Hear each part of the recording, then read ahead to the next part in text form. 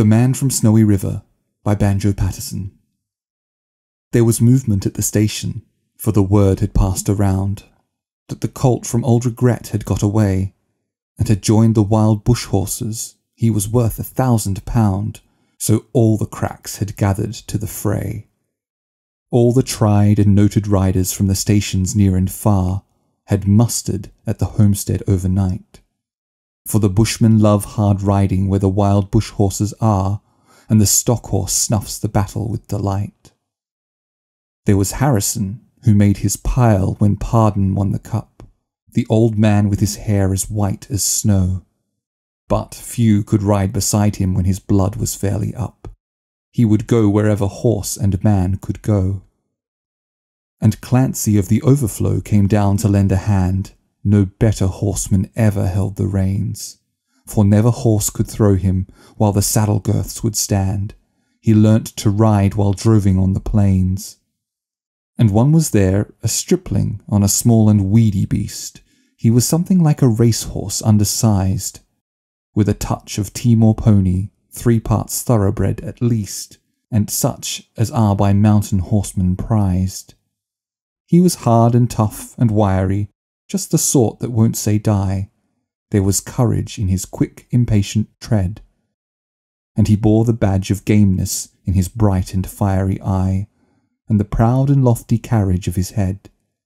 But still so slight and weedy, one would doubt his power to stay, and the old man said, "That horse will never do. For a long and tiring gallop, lad, you'd better stop away. Those hills are far too rough for such as you." So he waited sad and wistful. Only Clancy stood his friend. "I think we ought to let him come," he said. "I'll warrant he'll be with us when he's wanted at the end, for both his horse and he are mountain bred. He hails from Snowy River up by Kosciuszko's side, where the hills are twice as steep and twice as rough, where a horse's hoofs strike firelight from the flintstones every stride. The man that holds his own is good enough. And the Snowy River riders on the mountains make their home, where the river runs those giant hills between. I have seen full many horsemen since I first commenced to roam, but nowhere yet such horsemen have I seen." So he went. They found the horses by the big mimosa clump. They raced away towards the mountain's brow, and the old man gave his orders, "Boys, go at them from the jump. No use to try for fancy riding now. And Clancy, you must wheel them. Try and wheel them to the right. Ride boldly, lad, and never fear the spills. For never yet was rider that could keep the mob in sight, if once they gain the shelter of those hills."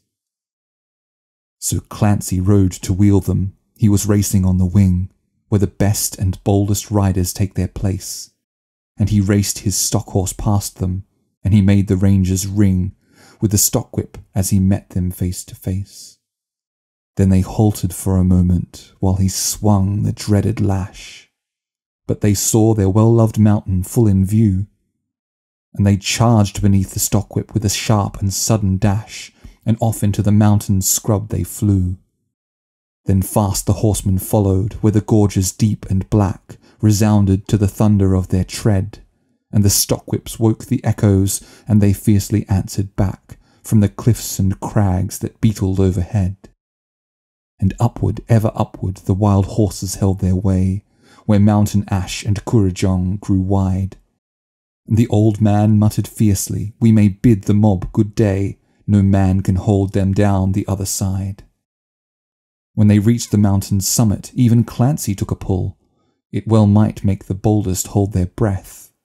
The wild hop scrub grew thickly, and the hidden ground was full of wombat holes, and any slip was death. But the man from Snowy River let the pony have his head, and he swung his stockwhip round and gave a cheer, and he raced him down the mountain like a torrent down its bed, while the others stood and watched in very fear. He sent the flintstones flying, but the pony kept his feet. He cleared the fallen timber in his stride, and the man from Snowy River never shifted in his seat.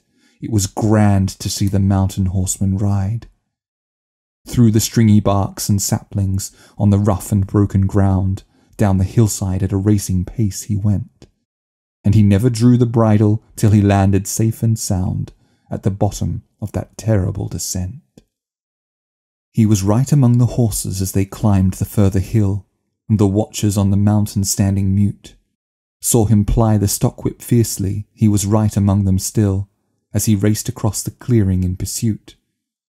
Then they lost him for a moment, where two mountain gullies met. In the ranges but a final glimpse reveals, on a dim and distant hillside, the wild horses racing yet, with the man from Snowy River at their heels. And he ran them single-handed till their sides were white with foam. He followed like a bloodhound on their track, till they halted, cowed and beaten. Then he turned their heads for home, and alone and unassisted brought them back. But his hardy mountain pony, he could scarcely raise a trot. He was blood from hip to shoulder from the spur. But his pluck was still undaunted, and his courage fiery hot, for never yet was mountain horse a cur.